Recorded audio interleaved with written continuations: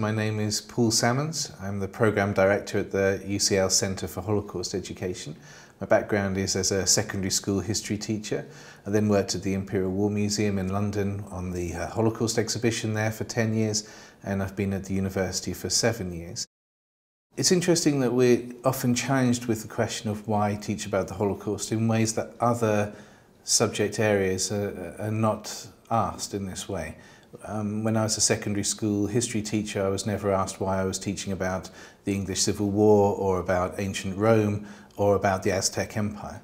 But there's something about the Holocaust that seems to be there's a kind of resistance and a reluctance to explore and encounter it, which actually goes to the heart of the educational project here as well.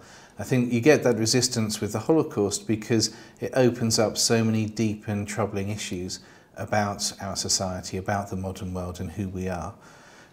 So the very question, why teach about the Holocaust, seems to indicate to me a kind of resistance to its presence in our education system. Many people argue that there's too much about the Holocaust, when actually our research shows that really typically a student in England might just learn about it for 6 lessons in their school career. To me that is not too much, given the mass murder of millions of people not very far away and not very long ago. So why teach about the Holocaust? Because it opens up questions and understandings about genocide, about how and why the world is the way that it is today. The Holocaust also is the best documented example of genocide we have in history. So if we want to understand that concept, it's a useful starting point.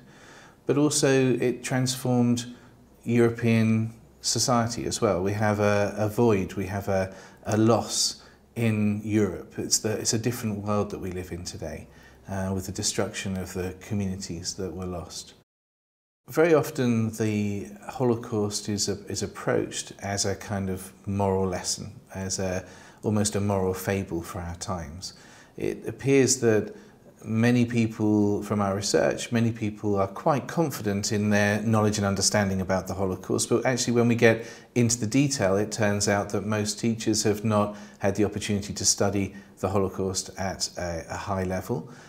Most of them identify, 83% of teachers that we surveyed identify themselves as self-taught. When we explore what that teaching actually means, often this is drawn from popular rather than from academic sources.